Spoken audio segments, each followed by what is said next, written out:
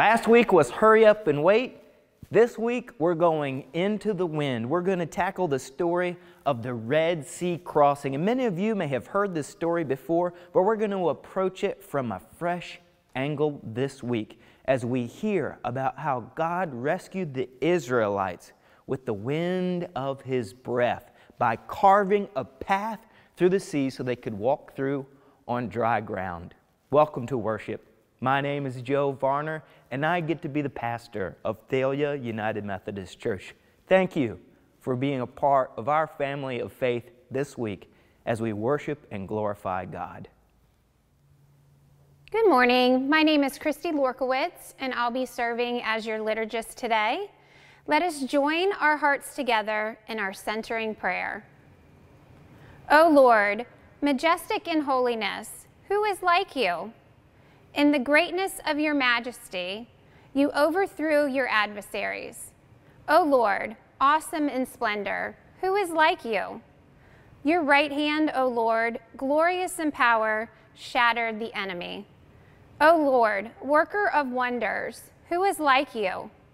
Sing to the Lord, my strength and my might. You are my salvation. Amen.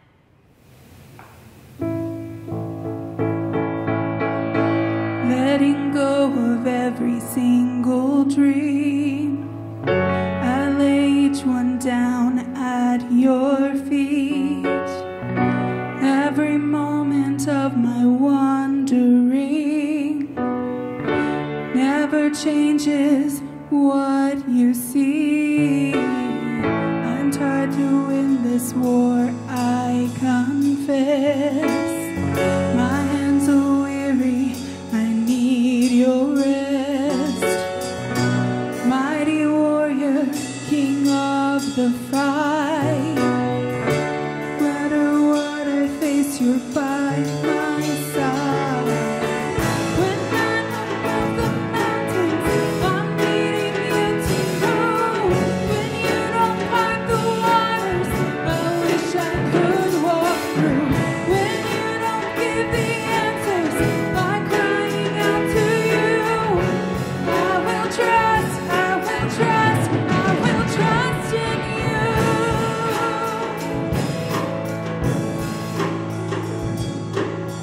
Truth is, you know what tomorrow brings.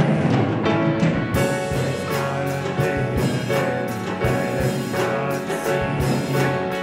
So in all things, be my light aware. I want what you want, Lord, and not be led. When you don't move that mountain, I'm needing you to move. When you don't part the waters, I wish I could walk through. When you don't give the answers as I cry out to you, I will trust, I will trust, I will trust in you. I will trust in you.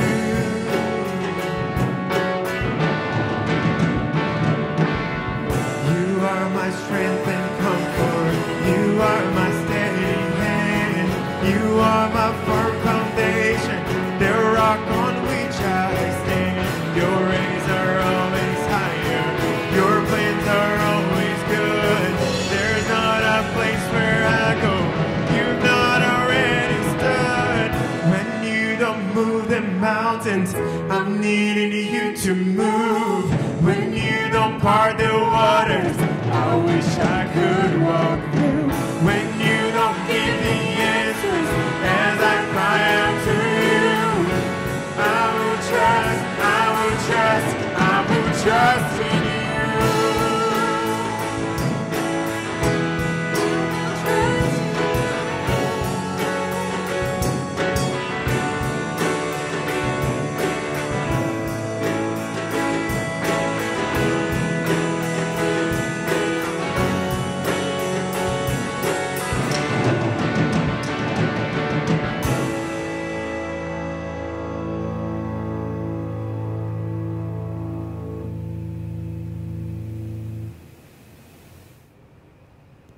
As we prepare to hear God's word, let us ask for inspiration from the Holy Spirit. Lord, open our hearts and minds by the power of your Holy Spirit, that as the scriptures are read and your word proclaimed, we may hear with joy what you say to us today. Amen. Hear now the word of the Lord from Exodus 14, verses 19 through 31. God's messenger, who had been in front of Israel's camp, moved and went behind them. The column of cloud moved from the front and took its place behind them. It stood between Egypt's camp and Israel's camp. The cloud remained there, and when darkness fell, it lit up the night. They didn't come near each other all night. Then Moses stretched out his hand over the sea. The Lord pushed the sea back by a strong east wind all night, turning the sea into dry land. The waters were split into two. The Israelites walked into the sea on dry ground. The waters formed a wall for them on their right hand and on their left. The Egyptians chased them and went into the sea after them, all of Pharaoh's horses, chariots, and cavalry. As morning approached, the Lord looked down on the Egyptian camp from the column of lightning and cloud and threw the Egyptian camp into a panic. The Lord jammed their chariot wheels so they wouldn't turn easily. The Egyptians said, "Let's get away from the Israelites because the Lord is fighting for them against Egypt." Then the Lord said to Moses, "Stretch out your hand over the sea so that the water comes back and covers the Egyptians, their chariots, and their cavalry." So Moses stretched out his hand over the sea. At daybreak, the sea returned to its normal depth. The Egyptians were driving toward it, and the Lord tossed the Egyptians into the sea. The waters returned and covered the chariots and the cavalry, Pharaoh's entire army that had followed them into the sea. Not one of them remained. The Israelites, however, walked on dry ground through the sea. The waters formed a wall for them on the right hand and on their left. The Lord rescued Israel from the Egyptians that day. Israel saw the Egyptians dead on the seashore. Israel saw the amazing power of the Lord against the Egyptians. The people were in awe of the Lord, and they believed in the Lord and his servant Moses. This is the word of God for the people of God. Thanks be to God. Join your hearts with me now as we go to God in prayer. Almighty God, glorious and victorious, we come before you now as your humbled people, giving thanks for all you are and all you have done. We pray for a fresh pouring out of your Holy Spirit, that your Holy Spirit wind would carve a path through the sea so that your people can walk on dry ground. Let the words of my mouth and the meditations of all our hearts be acceptable in your sight, O Lord, our rock and our Redeemer. Amen. The Red Sea crossing, you heard about this in our reading this week, but we're going to talk about some different parts of the story that you may not have ever seen before. So let me help set up the scene for our memory today, our collective reflecting on this story. For some of you, this may be the first time that you've heard about how God split the sea with his breath and how the people walked boldly through dry ground. Let's get ourselves into the story a little bit. We've already heard about the Passover, when God passed over the Hebrew people. You remember the sacrifice of the lamb, and they put the blood of the lamb on the doorpost. And then finally, this was the act that enabled the Pharaoh to let the Israelites go, except after the Israelites, this great multitude of people who had been enslaved for 400 years, had made their way out of Egypt. Then Pharaoh thinks to himself, wow, I just lost my workforce. And so he goes after the Israelites with a group of about 600 chariots. Can you imagine being an Israelite and hearing the thundering of 600 chariots coming after you? So even though God had set them free from Egypt and led them out boldly in the procession, now Pharaoh's coming back to get them. And God has led them to the edge of this sea. And that's why I love this altar design that we have for us as a part of this worship series. Because over here, this blue section of our altar is a sign of the Red Sea. This was the final barrier between the Israelites and their freedom. See, even though they had been set free at the Passover, they weren't entirely free because their enemies were coming after them. It's this moment where the Israelites get separated from Egypt once and for all. And so as the Israelites come to the edge of those waters and they hear the thundering of those chariots, they begin to panic, and Moses speaks to their fear. He says, the Egyptians who are after you today, you will see no more. Never again will they taunt us or terrorize us or haunt us. You need only to be still. Wow, what a message. And then God tells Moses he got it wrong. Moses had just encouraged the people to be still because the Lord is going to fight for them. And God says to Moses, you better tell the Israelites to keep going because I'm about to separate them from you forever. God is going to do the miraculous once again. See, Moses had thought that all they needed to do was to sit on the edge of the water and watch God strike down the Egyptians once and for all. But God had a different plan. God told Moses to stretch out his hand over the water. You remember, in the story of the burning bush, God invited Moses to look into his hands when he was feeling doubt about his ability to lead God's people. And there in his hand was that same shepherd's staff that he had used for 40 years to shepherd the flock of his father-in-law. Now he's shepherding the flock of God the Father in heaven. And God tells him to stretch out his hand. And so Moses stretches the staff over the sea, and God, with a fierce wind all night long, carves a path through the sea. Now, when we usually think about this story, we think it's an instant and God breathes into the sea and the wall of water just begins to build on the right, on the left. But it says that God drove back the waters all night long. Now, think about what kind of force would need to drive a wall through the water. This is the part I want us to reflect on right now. It was probably terrifying for the Israelites.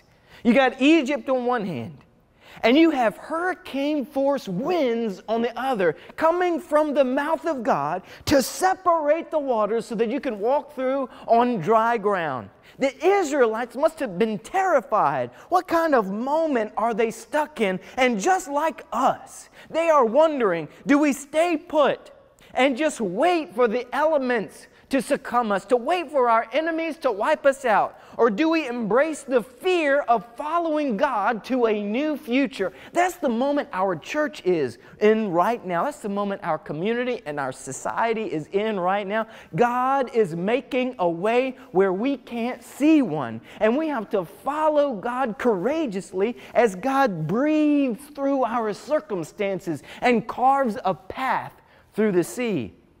You know, just recently, Hurricane Laura tore through Louisiana and Texas and left a wake of destruction all across the continental United States. There were tornadoes all the way up in New England because of this storm. So from Louisiana all the way up to Connecticut, the effects of that storm were felt. Now, by the time it hit land, it was a very strong Category 4 hurricane with winds of 150 miles an hour. There were storm surges of 10 feet, and it was the equivalent of a 40-mile-wide tornado. Now, think about that. Think about being stuck on the edge of the sea with that kind of force. Now imagine yourself with the Israelites on the edge of the sea. And you've got the roaring of chariots on one side, and then the roaring of the mighty wind from God on the other, driving back the sea to make a way for God's people. It's a terrifying moment either way they go. If they stay put and allow themselves to be enslaved by Egypt once again, or if they follow God courageously into the wind as God makes a way for His people. Right now, we probably feel overwhelmed by the things that are separating us from those things about life that we've grown to love so much. Some of you have probably been in mourning because the football season is just not going to be the same. Some of us may feel the effects of depression from the isolation that we've been in. And here, we are following the Israelites who had been enslaved for 400 years as they walk on dry ground into the wind that had the power to carve a path through the sea. You see, sometimes following God is not all rainbows and butterflies. Sometimes it means that we follow a God who carves a path through the sea with the power of His breath. That's the kind of God that we serve. God is inviting our church to follow the same God who led the Israelites out of slavery, who is leading us now into new ways of doing church. I know that it's uncomfortable, but think about how uncomfortable it may have been to follow those hurricane-force winds through that path that God had carved through the sea. Think about how terrifying it must have been to walk in the middle of the ocean on dry ground with a wall of water on the right and a wall of water on the left. But then think about how powerful it must have been after they had made their way through the sea, after they followed God. And then God swallowed up the entire Egyptian army so that they knew that Egypt would terrorize them no more. Maybe you are following God through a new path this week, and maybe God is setting you free from that which has oppressed you all of your life. Maybe it's fear or disappointment or resentment or addiction. God is leading us through a new path right now, personally in our walks with Christ and corporately in our life as a church. We have only to follow the wind as God leads us to a good and beautiful future. May you go boldly into the wind this week, embracing the fear that can accompany our walk with God. Because on the other side is a good and beautiful future. Amen.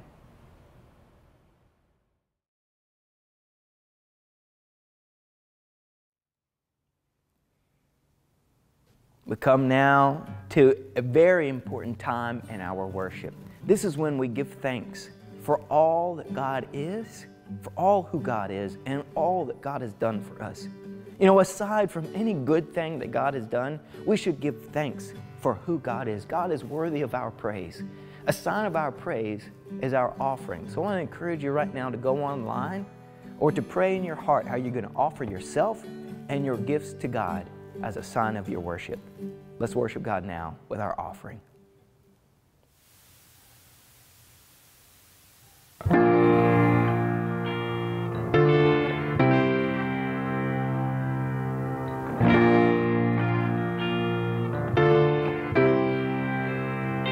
There is no fear, 'cause I believe. There is no doubt, 'cause I have seen your faithfulness.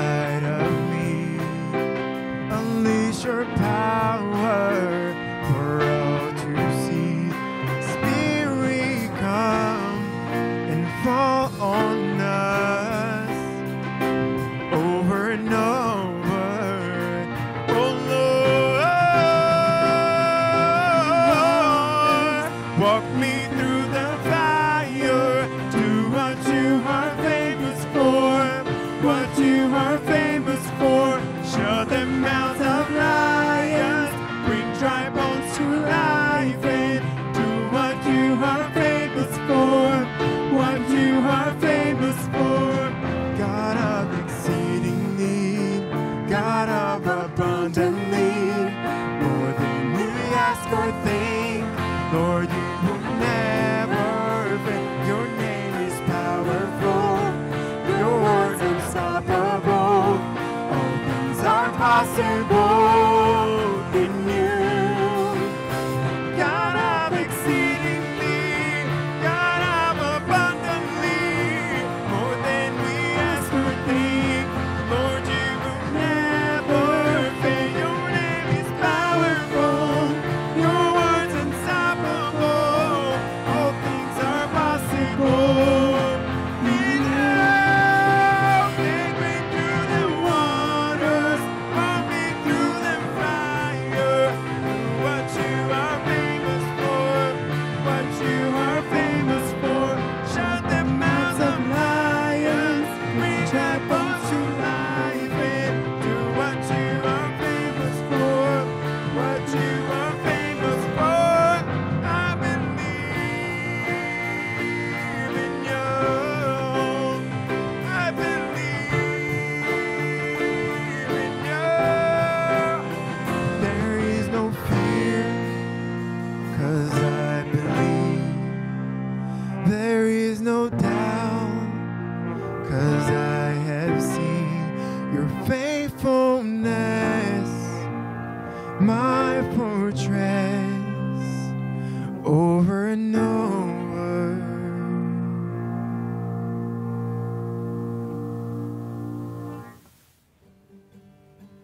You may be crippled by fear right now. You might feel like the Israelites stuck on the seashore, hearing the sound of your enemy coming after you.